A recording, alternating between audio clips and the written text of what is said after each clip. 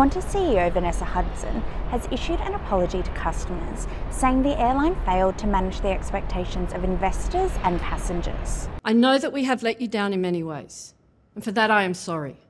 I want you to know that we're determined to fix it. Qantas's month of turmoil started when former chief Alan Joyce revealed it had posted a record underlying profit of $2.47 billion for the 2023 financial year. Joyce was summoned to appear before the Senate Select Committee into the cost of living crisis days later, where he was grilled over the airline's business's role in exacerbating economic pressures for its staff and customers. The Australian Competition and Consumer Commission then announced legal action against the group. Consumer watchdog said Qantas falsely advertised flights that had already been cancelled. Days later, Joyce announced he would step down early to give Hudson room to start her tenure with a clean slate.